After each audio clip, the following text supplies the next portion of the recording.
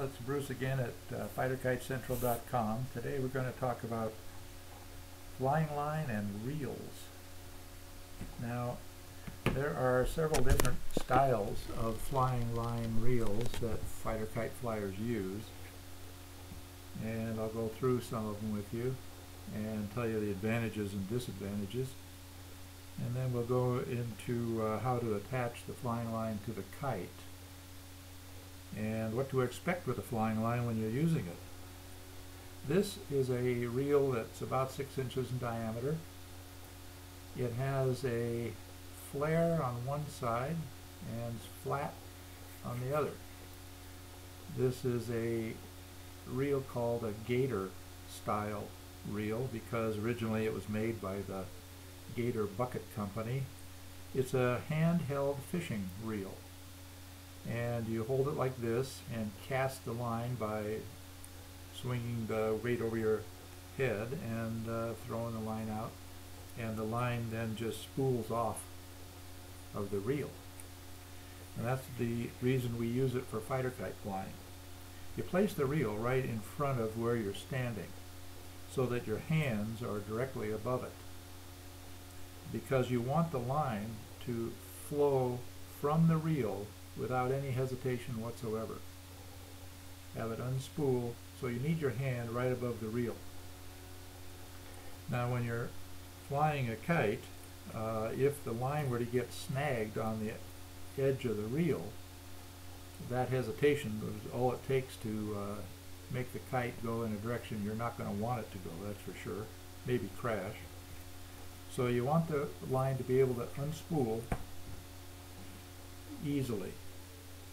This is a line reel that is used by many manja flyers and Indian flyers and more traditional kite flying. It's a reel that has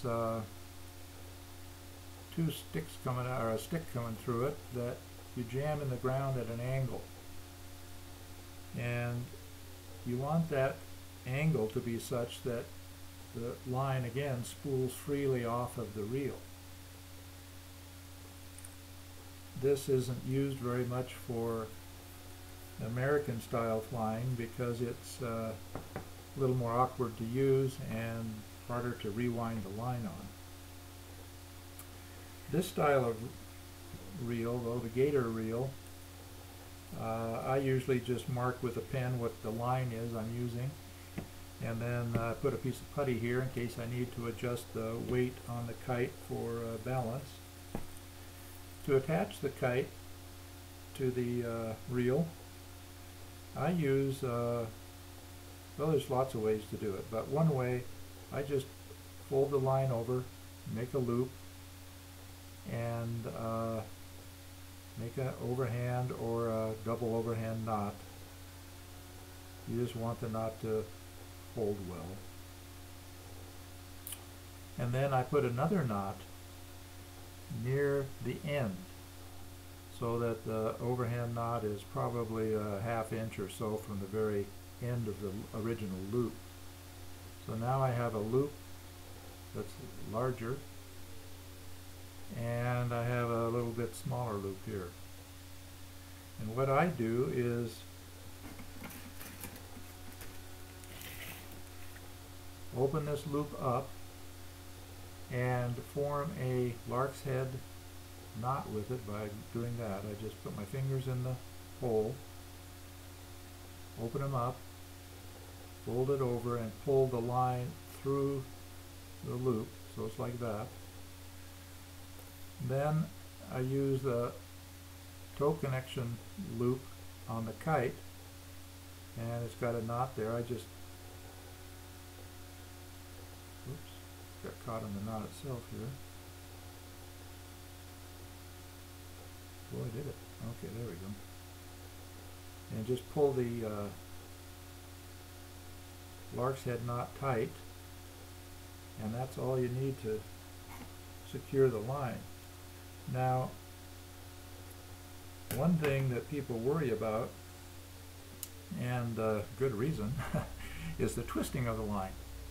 Because when you're flying a fighter kite, it's spinning a lot of the time, and the flying line itself gets quite twisted, and as a result, the line on the ground, when you're retrieving line, you're dropping the line right on top of the reel here, and it's going all over the ground around your feet and around the reel. So you have lots and lots of line on the ground. Well, when it's twisted, it has a tendency to get tangled up more readily than if it isn't twisted. So some people prefer using a swivel. Now this I use this second knot, by the way, second loop I use to remove the line. I hold the toe loop like this and just pull on the extra loop at the end of the line, and then that releases the lark's head knot. So many people use a swivel, or a snap swivel is what most of them use. Something like this. Let's see here, there it is. This is a bigger version of it. They're just fishing line items. Buy at any tackle store or fishing department. And I just lark's head it, or if you do it, just lark's head it right onto the line. Just loop the line through there and pull it, and that secures it. And then when you hook the kite up, just unsnap the snap and connect the fishing snap into the loop, the toe connection loop right here. Snap it, and you're good to go. Now the swivel, this is a larger one than I'd use. This is more the size I would use right here. The swivel, unfortunately, doesn't really remove all that much twist from the line. It does make it convenient for removing the kite and putting a different kite on if just undoing the lark's head knot isn't convenient for you. But this is a different colored spool. It's a gator spool too. It has a different colored line on it. I thought maybe easier to see. But just tie a knot here, make a loop.